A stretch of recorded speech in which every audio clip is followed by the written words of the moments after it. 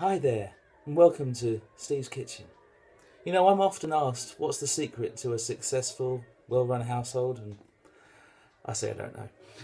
But I've got a letter this morning that's come through from someone called Nick, and it says, Steve, how do you make your easy liver and bacon casserole? Well, Nick, just for you, here's a little video showing you my secret recipe. It really is very simple. First of all, you get some potatoes. Now, here's some I've chopped up. Look, they're all sliced nice and thin. And we're going to put them into layers into our slow cooker. I've just burnt my finger on it.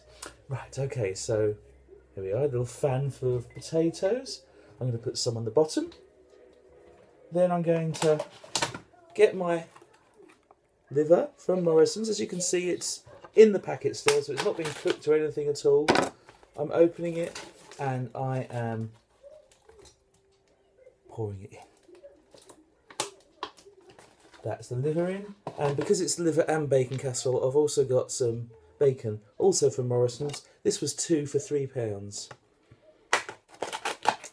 So, Nick, I believe you've got a rather big family, so you may need to use both packs for this. Try not to wave the knife around, you might hurt yourself. So, a little arty feature I have. You could, if you wanted to, roll the bacon up and then pop it in. I don't know why I've started doing a funny accent. So, there you go. We're just chucking it into the slow cooker.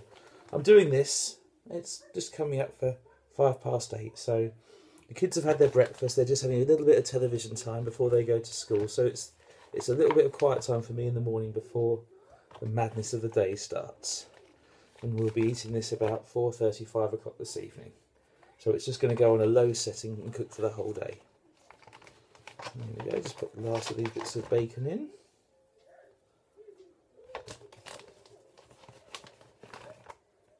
Set that down the corner.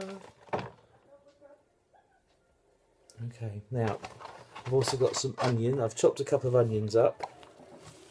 As you can see, they're all nicely chopped, so I'm just going to toss those in.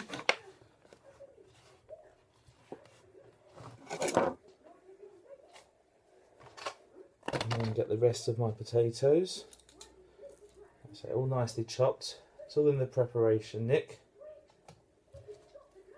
Push them over the top and down the side. Oh, it's not very thin. Live chopping there for you. Bada ding, bada bong. And we literally have this when it's cooked as it is. It's got the vegetables in there, it's got the meat in there, and we don't bother doing anything with it. So when it's tea time, we just get a ladle and ladle it onto the plates, and there is nothing more to be done than for you to put the knives and forks out and get everyone around the table. So we've got some potato on the bottom, and we've popped some liver in, we've rolled the bacon, put it on top, dumped some onions in there as well, finish it off with a layer of potatoes, and the final thing, just a bit of liquid. It's easy liver and bacon casserole, so I've literally just bought a tub of Bisto, put a few scoops of that in there, added some hot water, given it a stir, get the consistency you want it to be, because remember with a slow cooker nothing thickens up, it'll stay at the same consistency you put it in at. So this is a fairly thick gravy, and I'm just going to pour this in over my mixture. Now I'm just going to pick up the camera and show you inside now so you can see. So there it is.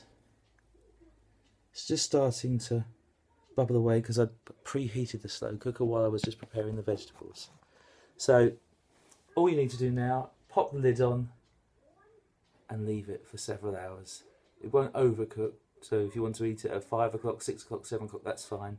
Just pop it in a low setting, uses no more energy than a light bulb. How safe is that as well? Thanks very much for sending a letter in, Nick. I hope this has been helpful to you. Have a lovely day.